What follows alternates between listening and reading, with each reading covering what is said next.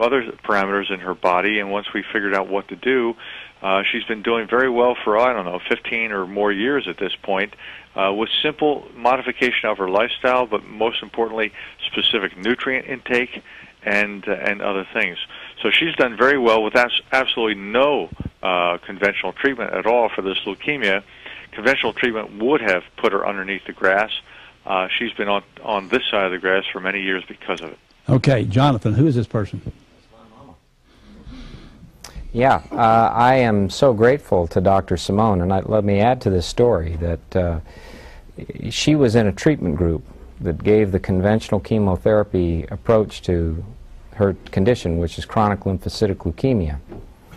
And if she had followed that approach, the prediction of the doctors would have come true. They told her that you will not live beyond 5 years. And when was that? That was over 25 years ago, and she's still alive. She was, I can't recall, Dr. Simone will probably know her age. He can't mention that it's her, but I can, and now that the cat's out of the bag, I think he's stuck with it.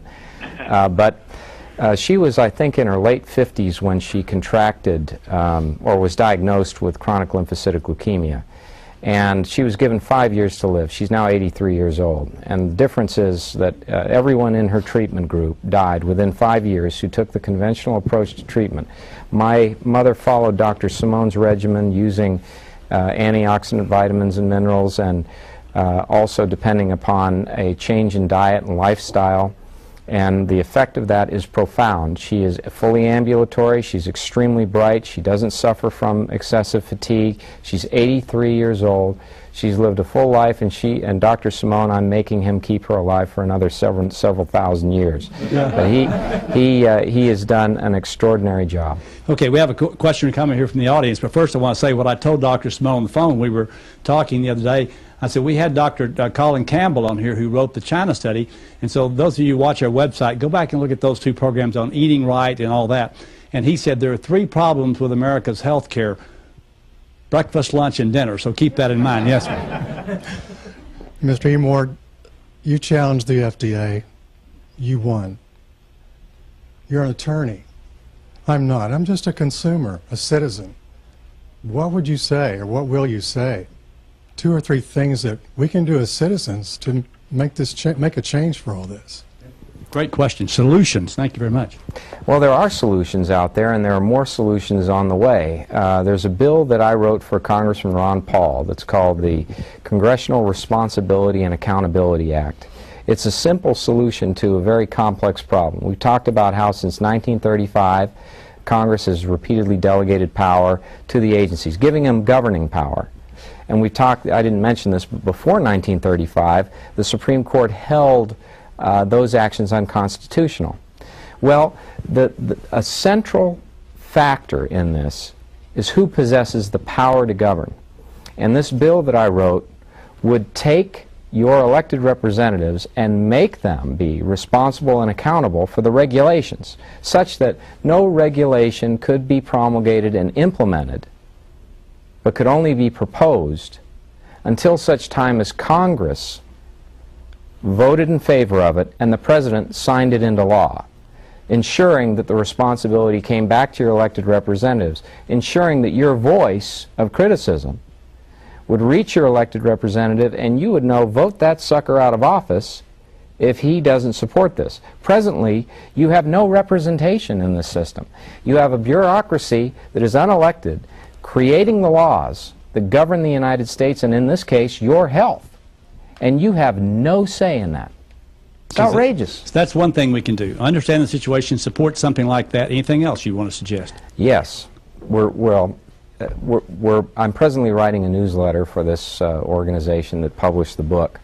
And we're rallying people around specific initiatives and asking them to take those initiatives on. And we will help draft additional legislation. But also, there is a need to fight the government on this. And there is a need to have your voice heard by the administrator, by the HHS secretary who's now in place, Tom Daschle, by the president, to let them know that you have a right to receive truthful health information, regardless of whether it concerns a treatment effect of a nutrient. You know, right now, The courts have upheld the FDA's change in position since those cases I won, in which the courts have said that if a nutrient treats a disease, you, the American public, can be denied that information through censorship by the FDA unless the company goes through this drug approval process. Truth be told, no one in the world can afford $860 million to get a single agent approved, particularly if it's not patentable. A lot of these natural elements in foods are not patentable. And so therein lies the problem. It has to be a drug to make a lot of money, takes a lot of money.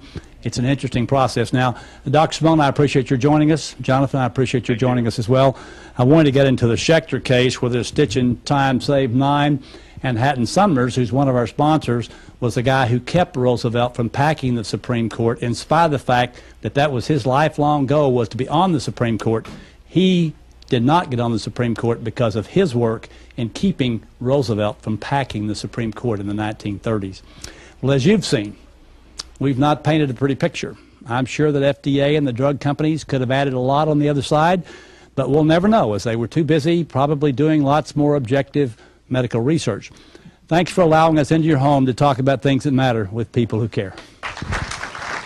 A video or DVD of this program is available for $20, plus $5 postage and handling, and in Texas, applicable tax.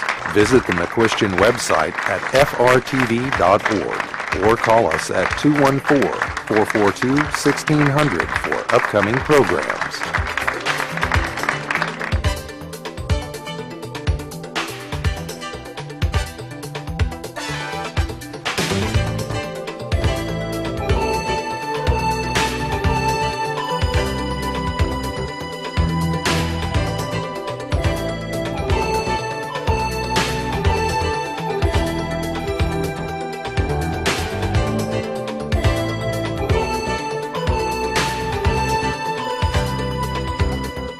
Production of McQuestion is made possible in part by individual viewers, supporters of the Foundation for Responsible Television, the Hatton W. Sumner's Foundation for the Study of Teaching and Self-Government, Hillcrest Foundation, founded by Mrs. W. W. Caruth, and Collin County Business Press, locally relevant, personally profitable.